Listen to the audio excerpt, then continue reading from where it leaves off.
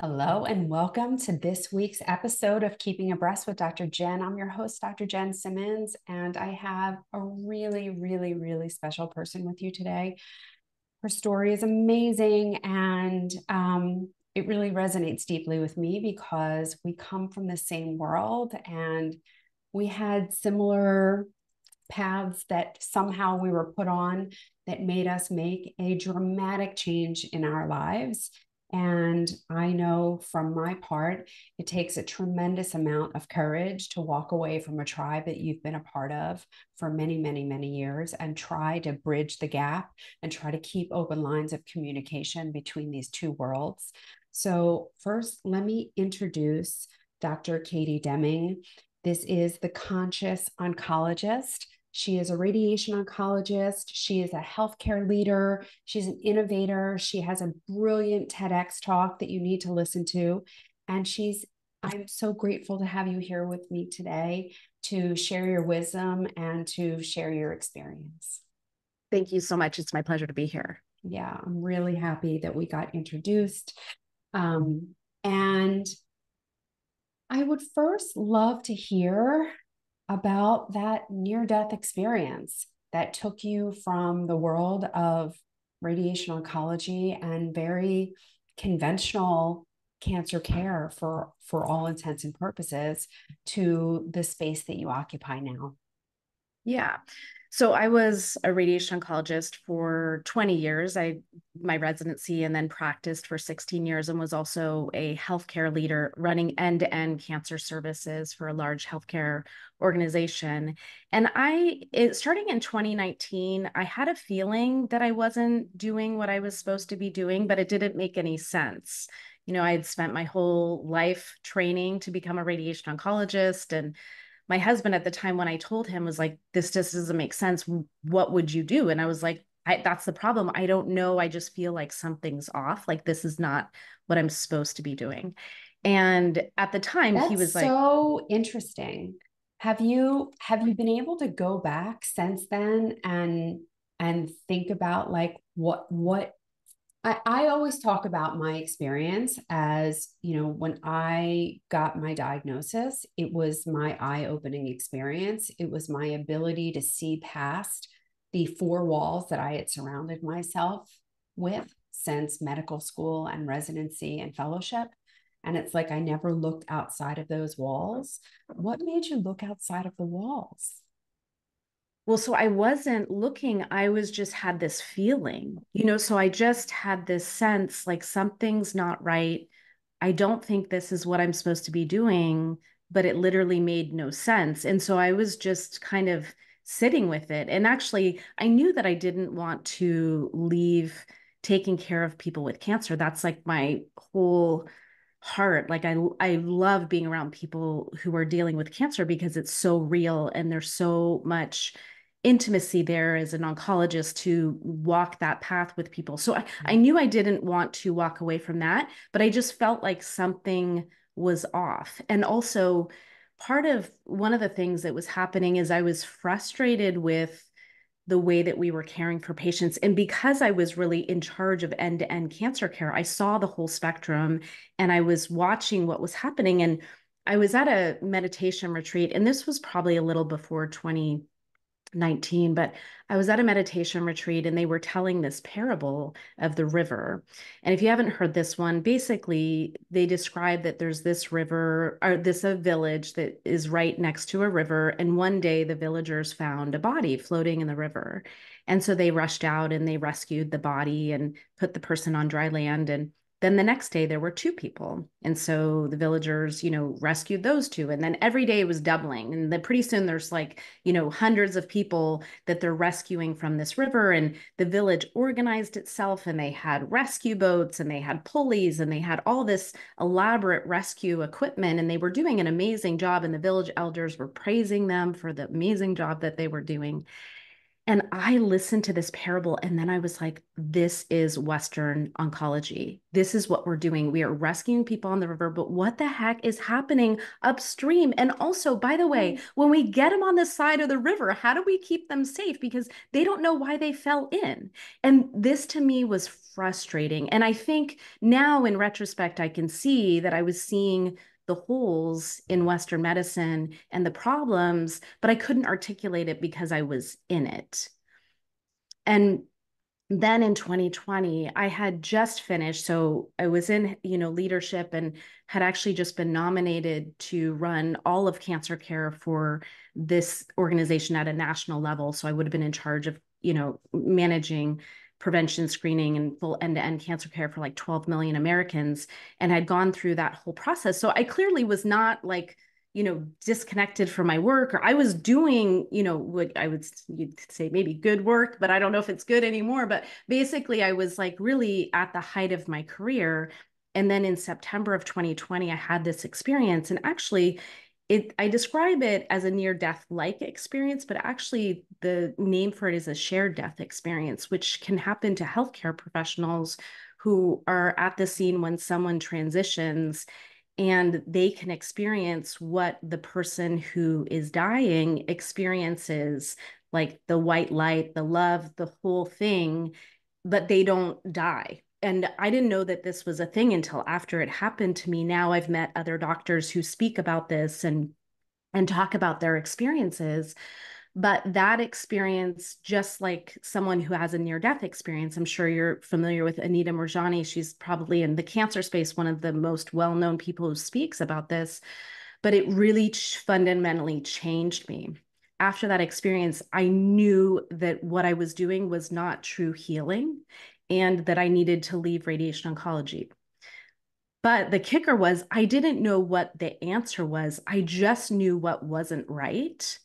And that led me on like a several year journey of figuring out how to make that shift, how to walk away without knowing what's next, and then really diving into learning everything that I could about healing. Because, as you know, in Western medicine, we're trained all about the pathophysiology, meaning the disease state of the organs. We learn how to take care of what's wrong, but I never learned like what is the ideal state of the body and the ideal function of our organs.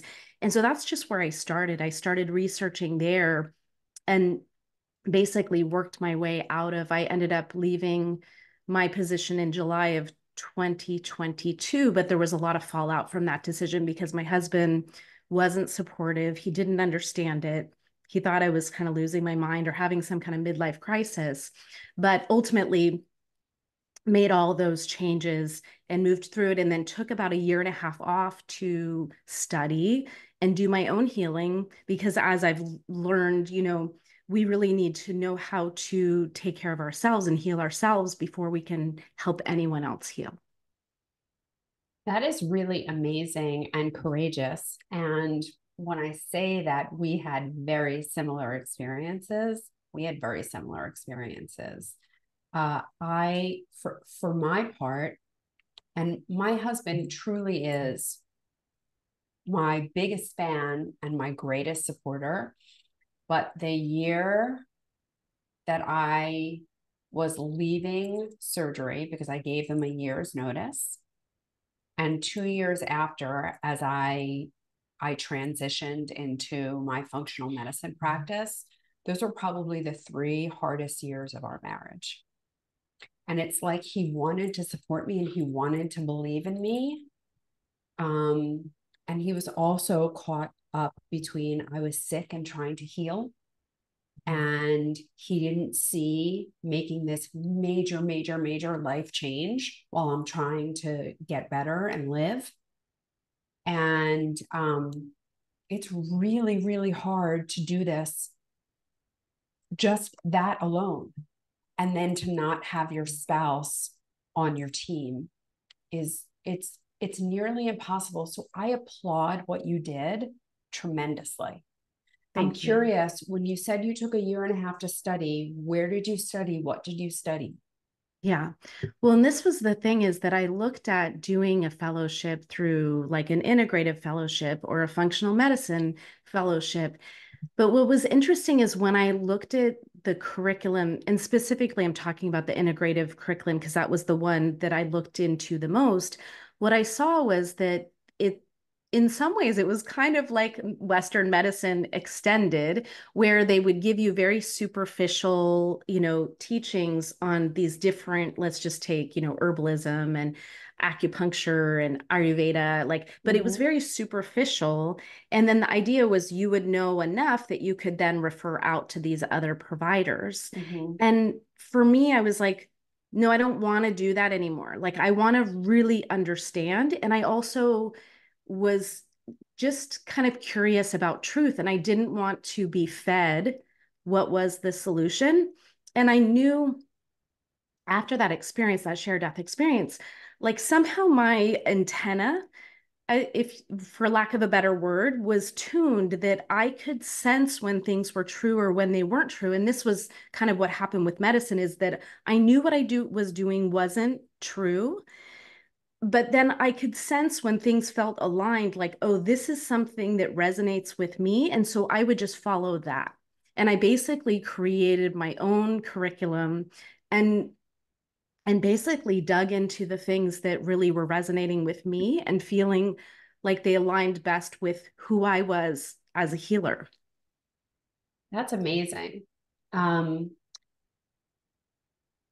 I think about,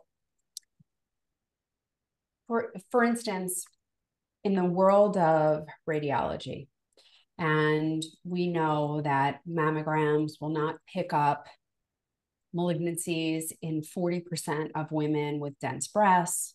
We know that the more mammograms you have, the more likely you are to get breast cancer because that radiation just builds up over time. And unlike high energy radiation, which passes through the field, low energy radiation is highly retained in the field. So women who get mammogram after mammogram after mammogram, they actually build up.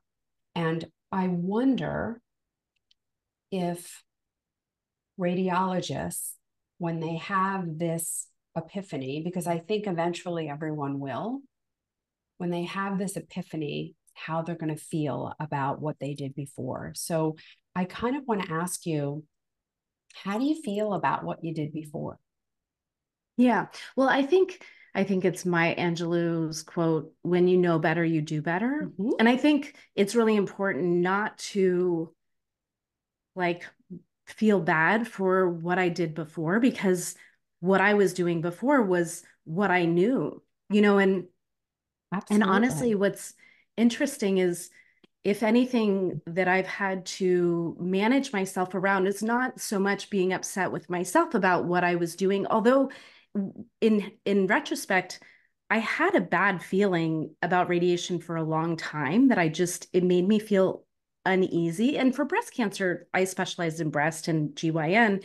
And with breast, it's really well tolerated. People do quite well. And, Mm-hmm. so it's not as toxic, but I did treat other kinds of cancer that were very toxic. And my body knew that this was not good, but I just ignored that. Right. And so I don't beat myself up for what I did before. But actually, one of the things that I found myself more than anything was angry for how I'd been taught and trained, and that Mm-hmm. I had been trained to think that something was healing when potentially it was harmful, And so Yeah.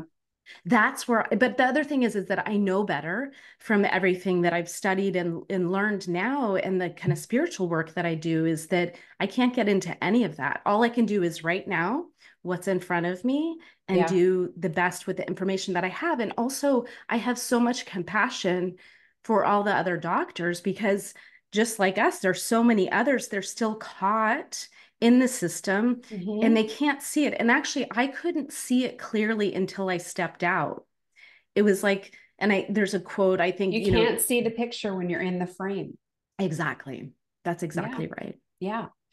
And I'm with you there in that, listen, those years that I spent in surgery, I really, really believed that I was helping people.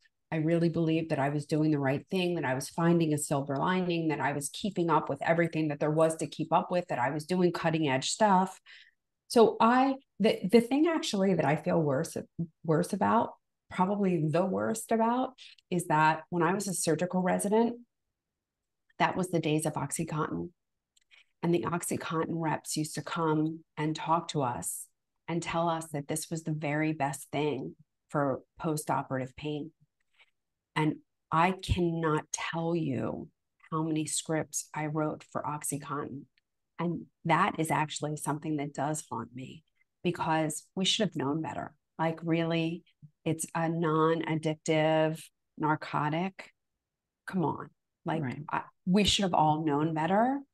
Um, and it's not like we were paid or anything like that. I mean, yes, did the drug reps take us out to dinner? Yes, but we weren't paid. We weren't making money off of it, but we liberally used it. And I can't even imagine how many addicts I created. So that is one thing that haunts me. But my work as a surgeon, I don't think does. So I'm completely with you. Um, I want to shift a little and talk about the language. You talk about this all the time. What we say matters. Our words matter. And there are a couple of words in particular that you have come to see in a very different light. So talk to me about what a survivor is and what that means and what that evokes. Yeah. Well, the interesting thing was I had no idea that maybe the word survivor could be harmful, or that there was really varied reactions to that word. It was just a word that we used as an oncologist. I never thought about it. And when I was in leadership, I had a patient advisory council. So I really believe that when you design any kind of care, you really need to have the people who are receiving the care at the table when you're designing it. So I had a like a patient advisory council, and there were like 12 patients and family members on that council with me. And one day we were talking about the survivorship program, which, as you know, survivorship is the name that we use in healthcare to describe the care once a patient finishes active treatment and then Yep. is going into surveillance, right? Yep. And so we were just talking about that program, and one of the advisors said, "I hate that word." And I was totally confused. I was like, "What word? What are you talking about?" And she said, "Survivor." And I said, "Tell me more. Tell me, why is that?" And she said, "Well, I have stage 4, and number one, survivorship, this program that you're talking about, I'm never going to be in. So that's like upsetting to me." She said, "But beyond that, the word survivor, the way that you guys use it is used for everyone. And I'm not going to survive my cancer. Like, how is that fair? So every time you use this word, it reminds me that I'm not surviving this." And I was blown away, because I was like, wow, I had never thought about that. And then slowly around the room, people started piping up and saying, "I never thought about that, but I also feel uncomfortable with the word, but for a different reason." Like, someone was like, had DCIS, and she said, "I feel like I didn't deserve it." So it was just like this There's a interesting. lot of guilt around that. Yeah, like I didn't feel like I deserved the Yeah. title of survivor. And then I was just really curious about this, and also aware that, wow, we're using language that we don't even think about it. And so I collaborated with colleagues, and we did a couple studies. We did one with smart patients, which at the time was a very large online patient, like, cancer community. We did the pilot study with them, and then we did our final survey with Susan Love's Army of Women, and basically surveyed over 1,400 women, asking them how they felt about the term survivor, which other studies had done, actually. And the other studies had come saying that people feel okay with it, that it was like kind of neutral. But we asked, in addition to how they felt, we asked why they felt the way they did. And what was interesting is, like, whether they felt positive or negative was kind of neutral. But when you got into the why, you just heard all of these varied responses, and 60% of those responses were negative.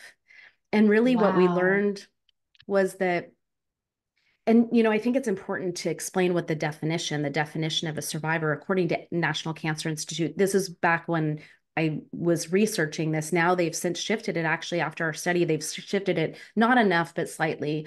But basically, the definition was a person is defined as a survivor from the day that they're diagnosed with cancer until the end of their life, regardless of their disease status.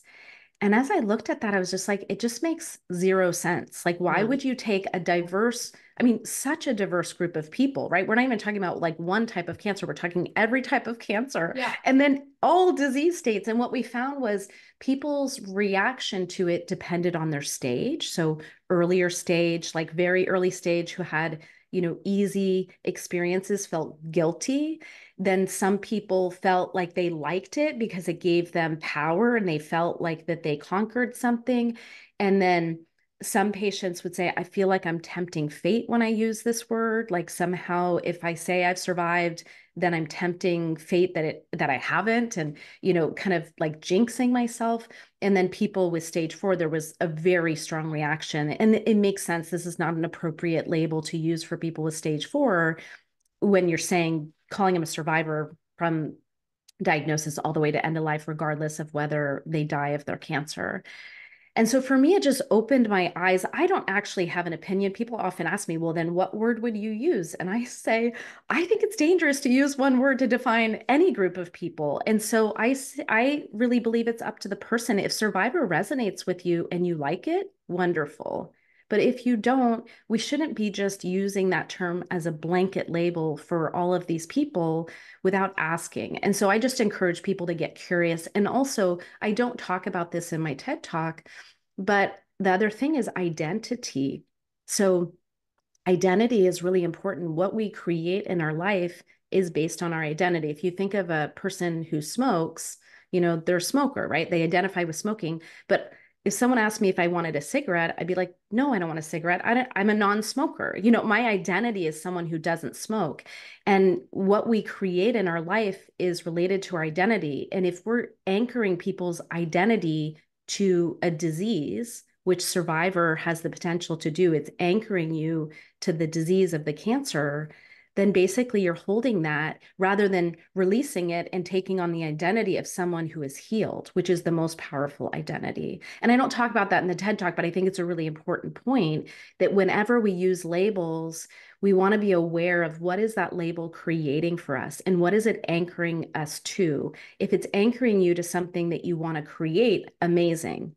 If it's anchoring you to something you want to get rid of and you want to move past, maybe it's not such a great idea. Yeah.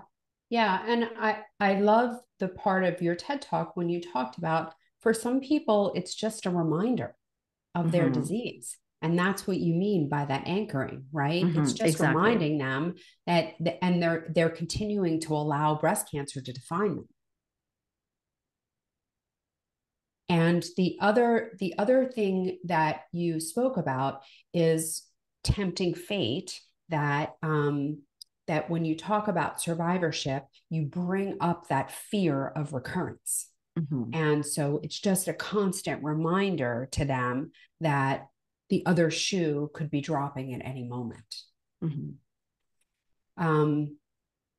And so, our words matter. And our words matter beyond that. Our words matter in how we talk about cancer, how we treat breast cancer. And I know you've spoken a lot about those words like kill breast cancer, conquer breast cancer. Are you up for the fight against breast cancer? And I know from my part, I don't like that language at all, because it puts you in a state of sympathetic tone, of fight and flight. And that is the last place that you want to be, because that is not a state of healing. So I would love for everyone to hear your perspective on it, because you have a lot to say on this topic. Yeah, so I think that was really the second part of my TED Talk, is that after I explored the term survivor, I started to look at what is the other language that we're using in cancer that could be potentially harmful. And then I saw this battle language everywhere. And I think, there's a reason why, like, I think it was Nixon who declared the war on cancer. There's a reasons why politicians use war language, because it's a way to sell an idea and get people like, kind of fired up about something, Mhm. or, get people to act. So we see it in marketing, we see it in politics, we see it in these areas where you're wanting to kind of mobilize people into Yeah. action, The right? war on drugs, but this is a very common theme. Exactly. And so it makes sense to use it when people want to evoke that kind of emotion and like anger and kind of, but it's manipulative, right? And so when I thought about it with healing, I'm like, why would we ever want to use that language in healing? Because just like you said, we don't want to activate people's sympathetic nervous system when we want to heal. We want to actually calm their nervous system to get them into a state of rest and digest. And so as I was looking at this data, basically, someone could say, well, with cancer, maybe you do want to mobilize people to, get into action. But the truth is, the studies show that it doesn't do that. It has an opposite effect when you use that language with people with cancer. It, instead of motivating them, it puts them into fear. And then actually they have a harder time, mobilizing. And especially now that I understand how healing happens in the body, it actually does the exact opposite of what we want to happen, which is a state of rest and peace, which is where healing can occur in the body. And so I think, this is one of the things, and as I was preparing for my TED talk, like 3 weeks after I was alerted that I was, given the talk and I was going to be able to do it, my mom was diagnosed with cancer. And so I saw all of this firsthand within my family. And I realized that some of it is people don't know what to say when someone they love is sick. And so it seems like the right thing to say, we're going to fight this, and, we're going to battle this together. And I saw this in my family. And I realized that people mean well, right? So it's not coming from a place of, ill intent. It's actually very well meaning, and people want their loved ones to know that they're like by their side.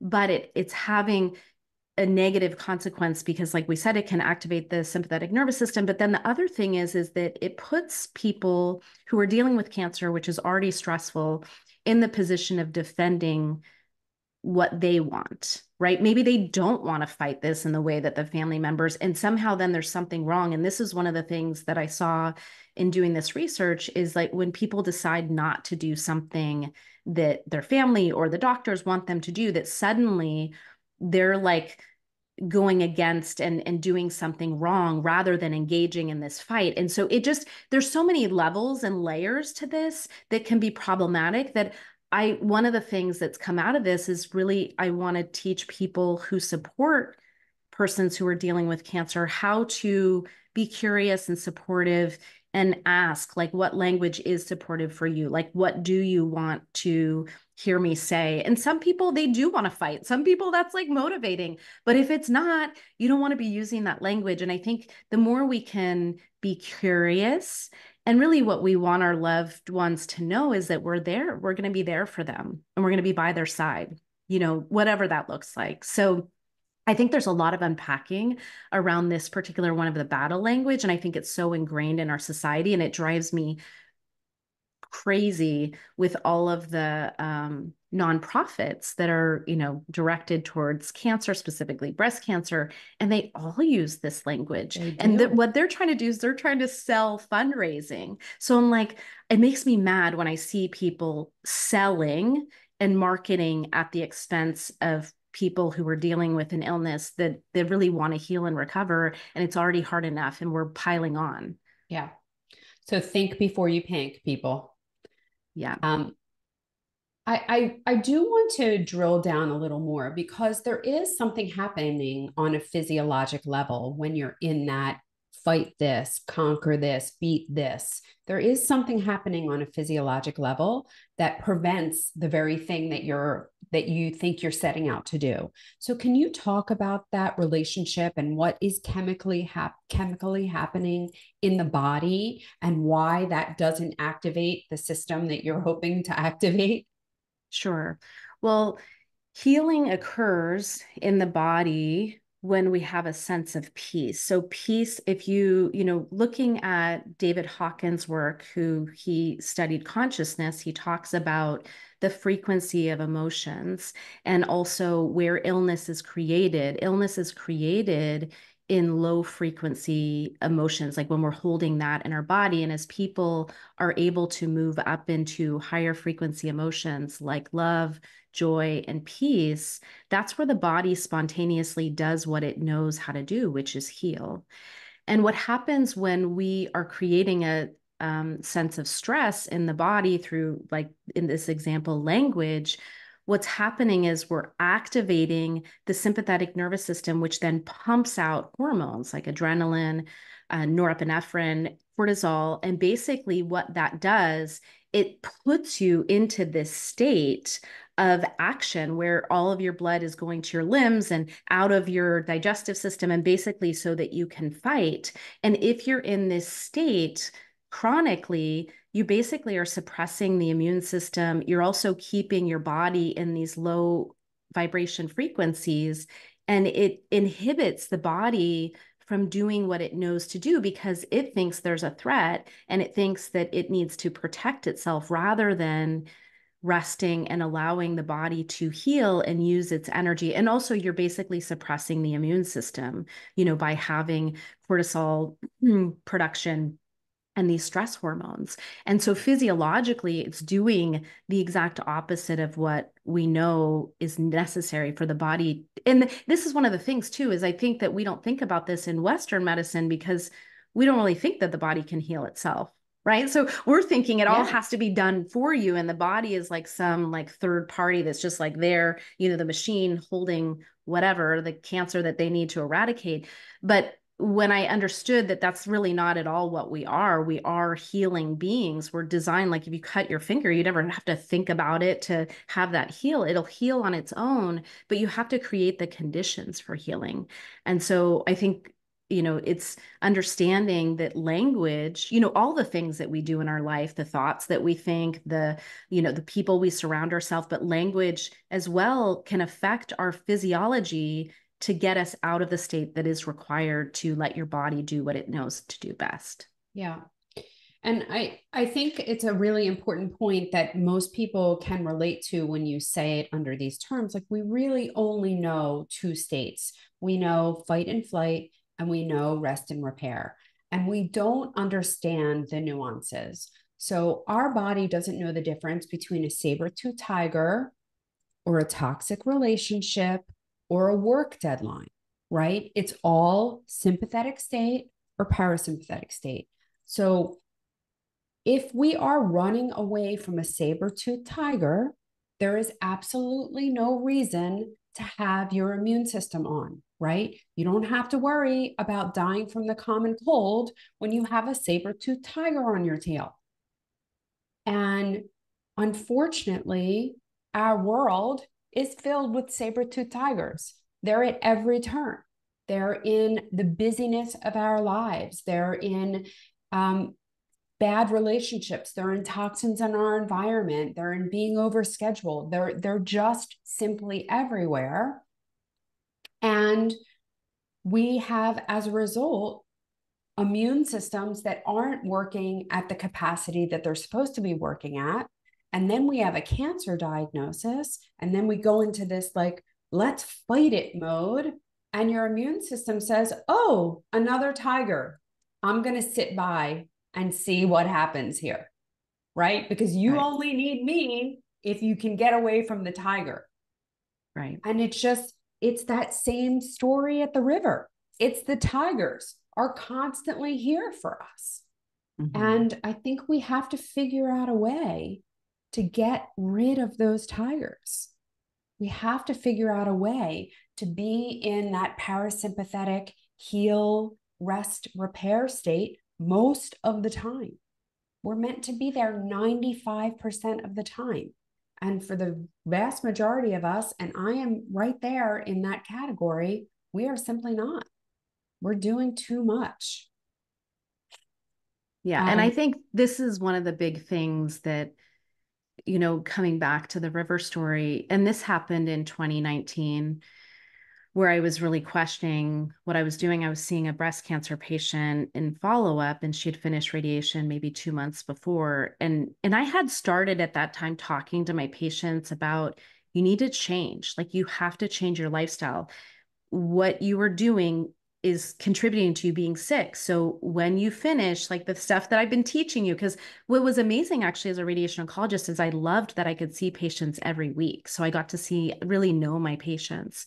And, we would talk about all of these things that they could be doing, to setting boundaries, to creating new routines and habits that support this, rest and protecting themselves from the saber-toothed tigers. And the truth is, you can't get rid of all of them because they're everywhere, like you said, but it's Yeah. learning how to create those boundaries to choose something different. Anyway, she came back and she was just telling me all the things that she was doing, because she's like, she has two young children. And she's like, well, I had been away from my family and everyone had been taking care of everything. So now I have to like do twice as much to like catch up and make up for all the stuff that they took care of while I wasn't able to help. And I literally was just like, she walked out of my office and I just held my head and I was like, she's just going to fall right back in the river. Like, and it's so hard because no one is talking about this, that you have to change your life. And also the other thing is that there's no shame. It's not like someone caused their cancer. This is one of the things that I think when we talk about emotions and, people being responsible for their own health, sometimes people get afraid, like I'm saying, you caused your cancer. And it's like, we live in an environment that is creating cancer. Basically, by 2030, the statistics is that half of us will get cancer in our lifetime. It's not something you did as an individual. It is the society that we are living in. Like you said, we're surrounded by all of these threats. And so it requires really choosing a different way of living. And it's not just taking medications, it's really looking at your whole life. Is your relationship supportive? Are the things that you're surrounding yourself supportive? Who, is your job the right fit? All these things. And also the other thing is I would always tell my patients this. I'm like, cancer is an opportunity. So in Chinese, cancer is two symbols. There are two symbols. The first is danger, and the second is opportunity.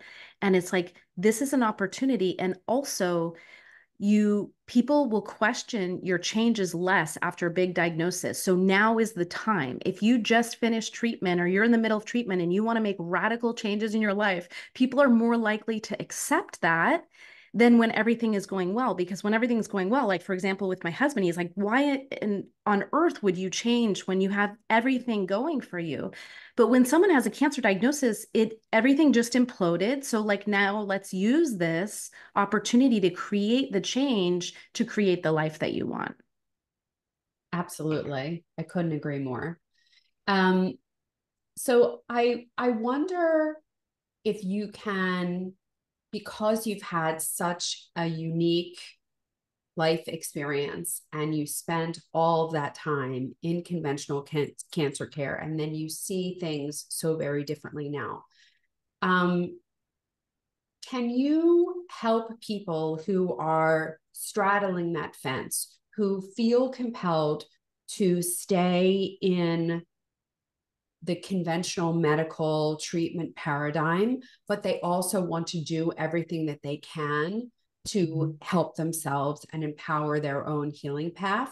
Can you speak to like things that you think are complementary going along with treatment to Yeah. help people um, to help people to really get the best outcome?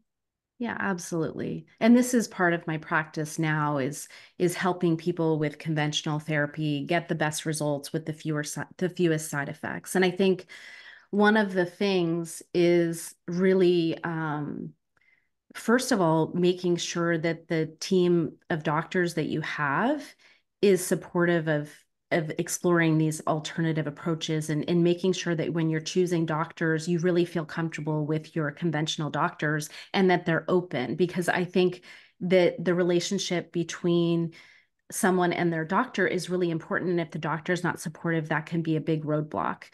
So that's the first thing. But then, there are definitely things that you can do, whether it's radiation. So let's just take radiation since that's something that I specialized in. Yeah. So, I just saw a patient who was starting radiation, and we talked about, okay, what are the things that you can do to get the most out of this treatment with the fewest side effects? And so we talked about exercise. So there's studies that show women who exercise throughout either chemotherapy or radiation have better outcomes with their treatment. And so encouraging that, making sure that people are getting exercise.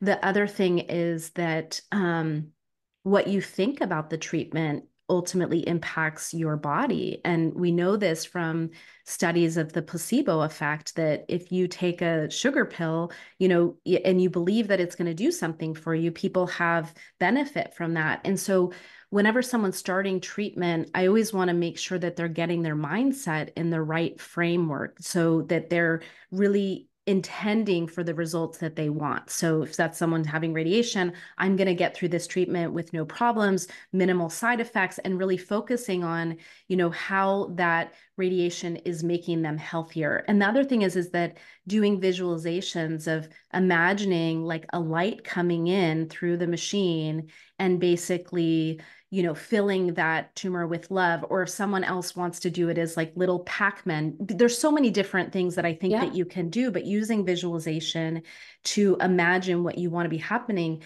And I think a lot of people think, I want to do the conventional treatment, but then I want to have a holistic approach. And then they think of the treatment as toxic. And the truth is, if you're going to do it, you don't want to think about it as toxic. You want to imagine it, getting rid of those cells, but supporting your body and getting healthy. And, the other thing is that I talk a lot about using the elements in healing. So, for my whole career, I told people to stay out of the sun because we treated skin cancer and stuff. And that's just not correct, right? So, I tell them get out in the sun for 20 minutes a day, walk on the earth. This particular patient is lucky enough to live in Hawaii. I was like, get in your bare feet and walk on the sand in the water. You're connecting both with the water and the sand, and earthing or grounding has profound effects on the body. If someone can't do that, they live somewhere where it's cold, you could use PEMF to do that. And then the other thing that we haven't talked at all about, but is water. So water, one of the things that I'm learning, and this has come from the research of Gerald Pollack, and then also Tom Cowan has written a book about cancer and the new biology of water. But water occurs in three phases that we know of, right? So we think of water, liquid, and then solid and gas, right? So steam is the, gas, and then ice is the solid for water. But what Gerald Pollack's research has shown is that there's a fourth phase of water.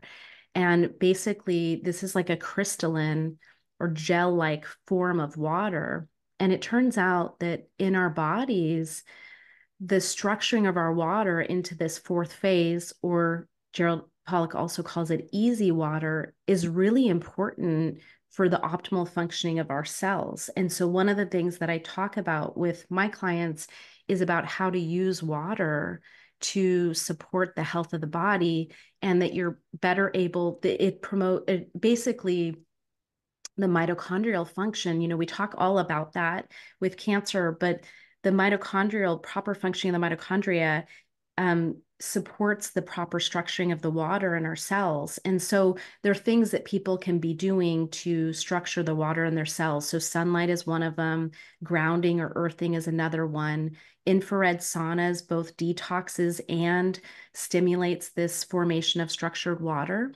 But yeah, that's something that recently for me, it's the science, I think, that explains why in healing we need this holistic approach, because our water is affected by the physical practices like what we eat and getting sunlight and grounding, but then our water is affected by our emotions, the water that we hold in our cells.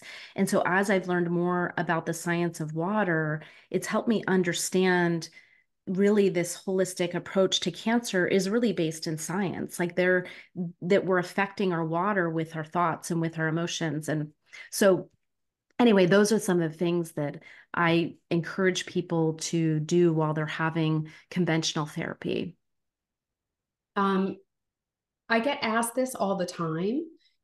Are there supplements that you can take during radiation to decrease the effects on normal tissue? And are there supplements or things that you can do after radiation to try to recover from the effects? Yeah. So, well, one of the most effective things for radiation is topically is calendula is the active ingredient in creams that will decrease redness and peeling related to radiation. And my favorite cream is Mioderm. And Mioderm is a combination of calendula, that's the active ingredient, but also aloe vera and vitamin E. So the aloe vera is soothing, the vitamin E is moisturizing, and then it also has hyaluronic for penetration.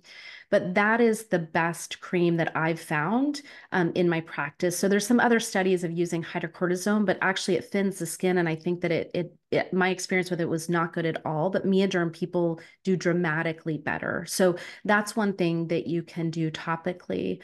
The other thing is that, so in terms of supplements, you know, I don't think we have a lot of data. We have like Trentol and vitamin E, like, but Trentol is pentoxifylline. That's something that they say could potentially mitigate radiation damage, although my experience has not been great. But I think that some of these things, and I don't have data to say this, but what I'm learning now as I understand the water is radiation damages our water. I knew this from like the radiation physics. I had to take advanced radiation physics as a radiation oncologist. And the way that radiation works is that the photons, basically what the radiation is, little packets of energy, they damage the water and they create free radicals. And then those free radicals then damage the DNA, or they just damage the DNA directly. So the direct effect is where they damage the DNA directly, and indirect is affecting the water.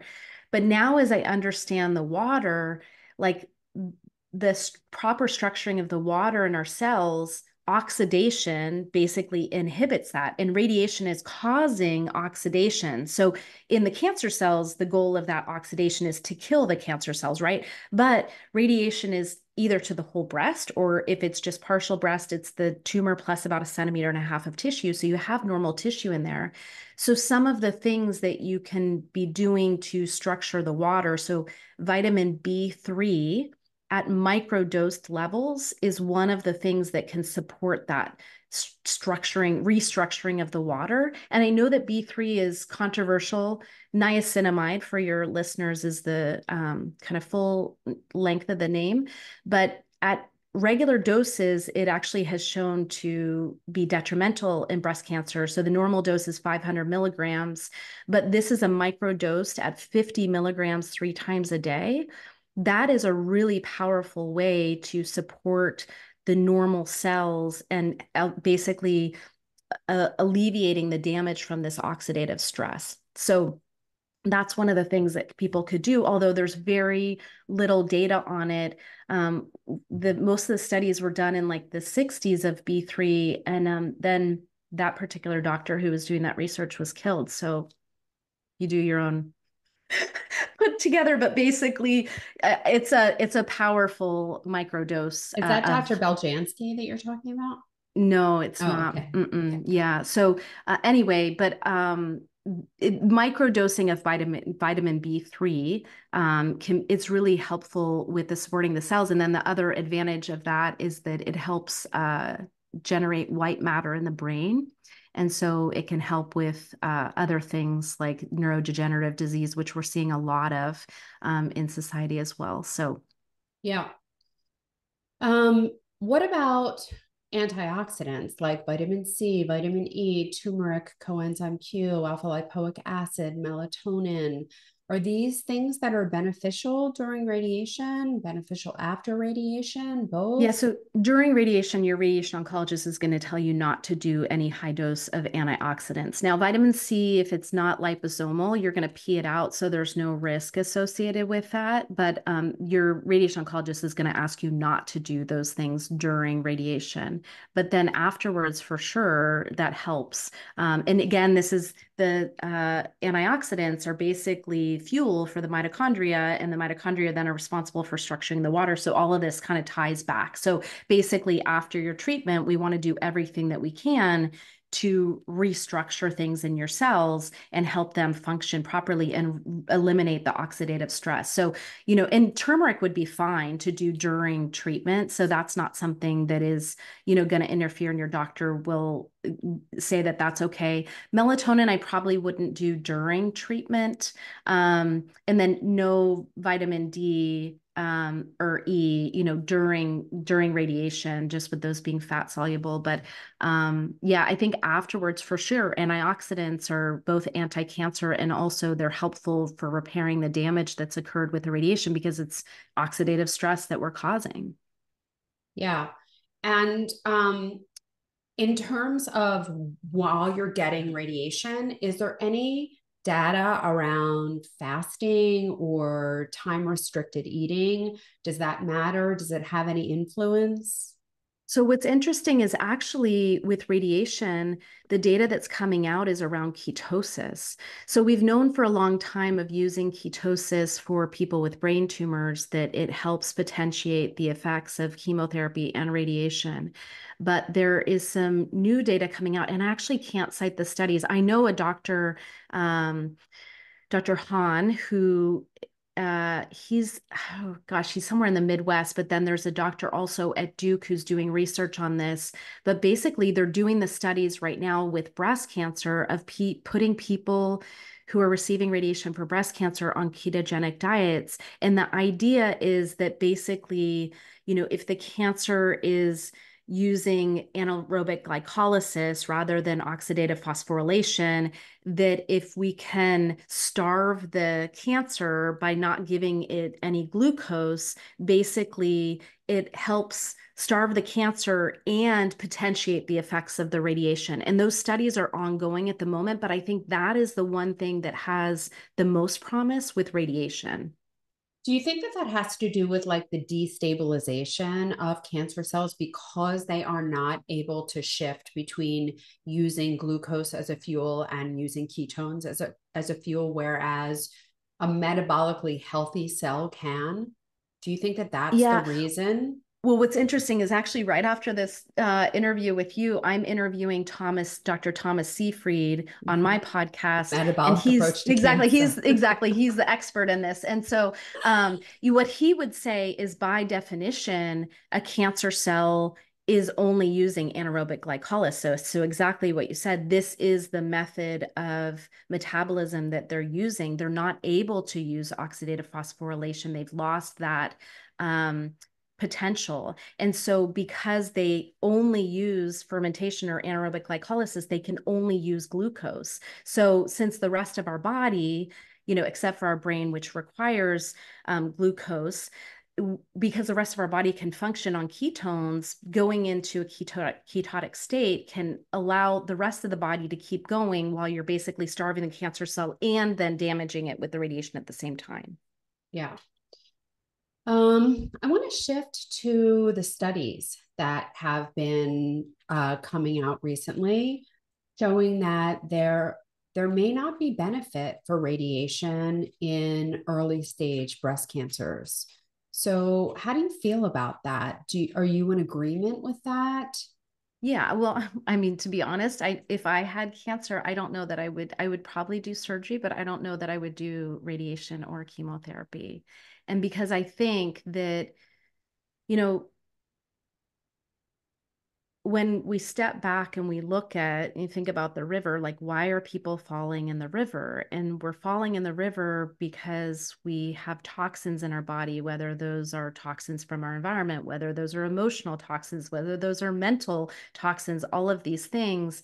And basically, it's weakening our immune system and our cells are not functioning, and ultimately, accumulating toxins to the point where they switch to this anaerobic Yeah. glycolysis We have and these cause cancer. transformed cells. Yeah. Exactly. And so that the treatment that we're doing with radiation, let's just use radiation as the example since you're talking about this, is that you're basically, yes, you're damaging the cancer cells, but you're also now giving something to the body that is inhibiting the immune system. So if the reason why they fell in the river is because their immune system wasn't functioning well because of all the toxins in their environment, and now we're going to give them another toxin, and yes, we're going to kill the cancer cells, but with radiation, it's logarithmic cancer kill, which means you don't kill every last cell. It's like when you see you know, uh, something that, what's the right thing that you spray on the counter or whatever, antiseptic, it says kills 99.9% of the bacteria.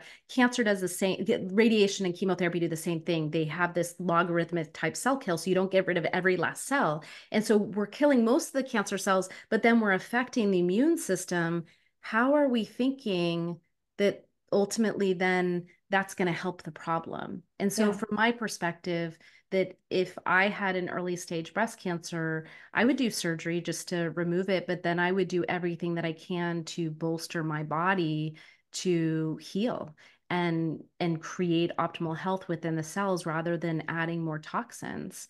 And so that's a complete flip from where I was. And basically this is why I needed to leave, is because there was part of me that knew that this wasn't the right way. Yeah.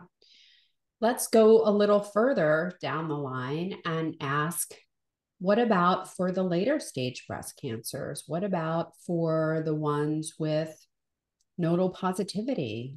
I mean, I don't think that the data is convincing that it does anything for survival. So, how do you feel about giving people a treatment that does not ultimately influence survival?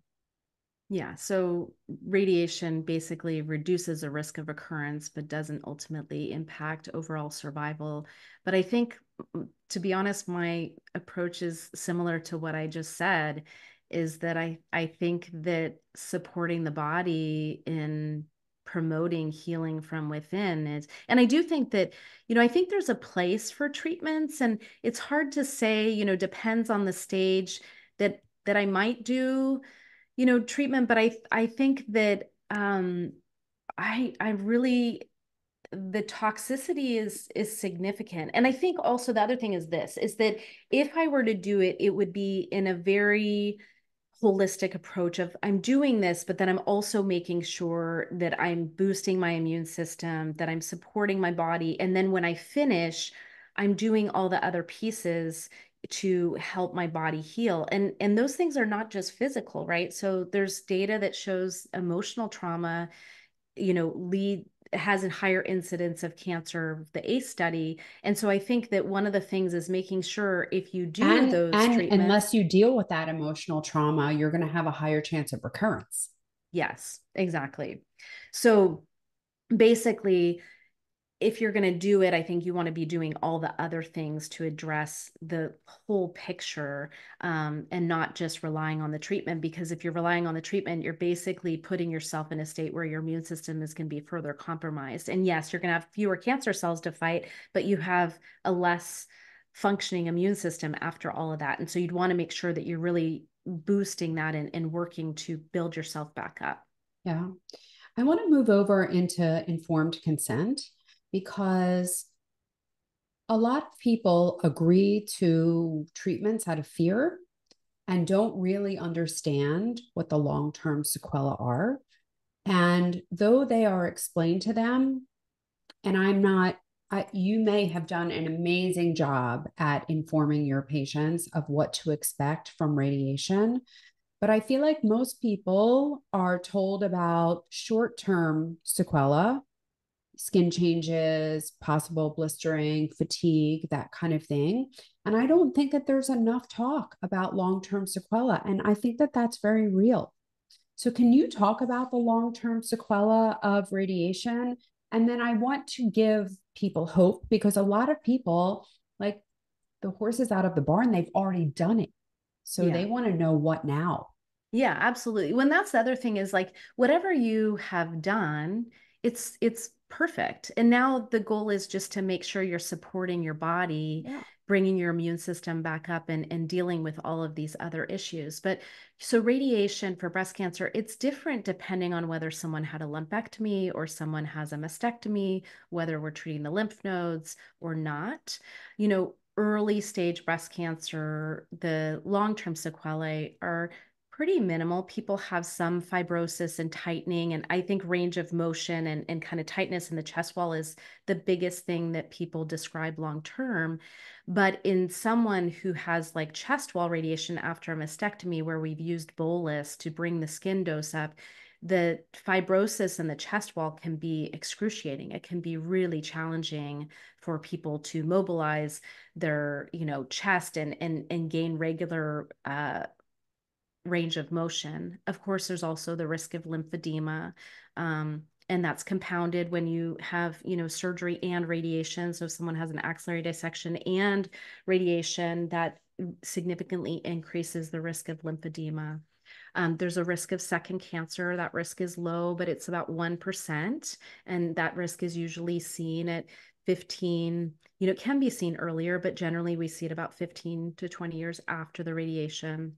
Um, and then, there can be weakening of the ribs. So someone could have a rib fracture, and from doing something minimal like coughing and develop a rib fracture. Now, that's not common. I would say I didn't see that many rib fractures from traditional radiation. And there's a lot of things in terms of the art of the way the radiation is done. There's definitely, just like breast surgeons, there's, techniques that have better results than others. And then obviously the heart. So if someone's having left-sided breast cancer radiation, the heart can be impacted by that.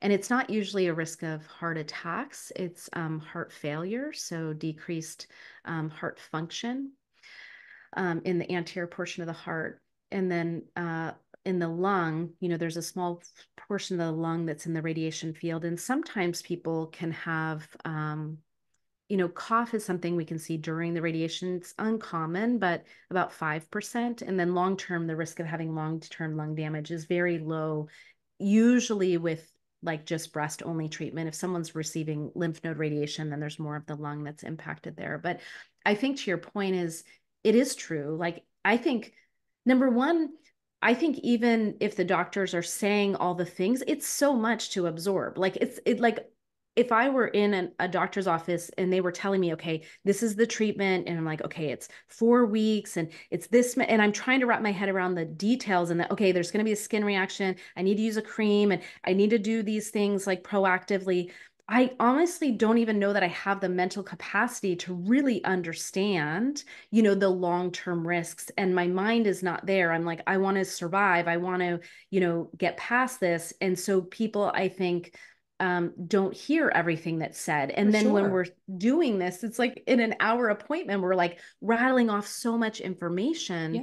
that I think the whole way we do informed consent is problematic. One, because I think people can't hear it. But then the other thing is that this is when I started kind of understanding how the mind works in healing and diving into kind of the placebo effect. I was like, informed consent is horrible too, because then we're planting in people's minds these things that could happen. So it's almost like, how do we help people understand what these risks are so they can really make good decisions for themselves and then erase it?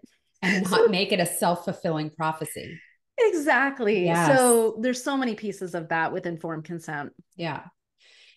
And for the people who have already been there, done that, what is their road to recovery? How do they best heal and reverse the changes from radiation?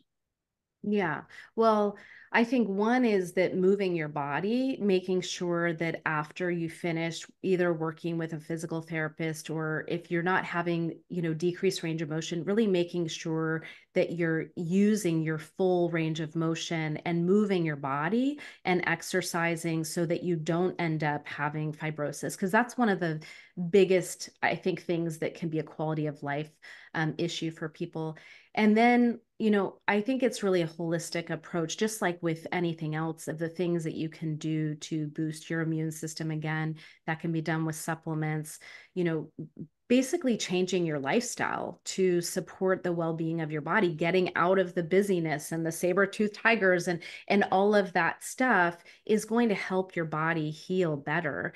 And obviously dietary changes. I think this is one thing that's very confusing in the cancer space, because there's some people who are staunch, like vegan is the only way, but then there's data that shows that keto and eating no carbs and no vegetables is also effective. But the truth is that the good news is there's not one size fits all. I think the big thing For is sure. reducing carbs, reducing processed foods, getting rid of sugar. These are the things that are going to help decrease inflammation in your body and help it heal. And so I think that's one of the things that people get confused about, but really making those lifestyle changes that work best. How does your body feel better? And doing those things to get back into your body and let it do what it knows how to do.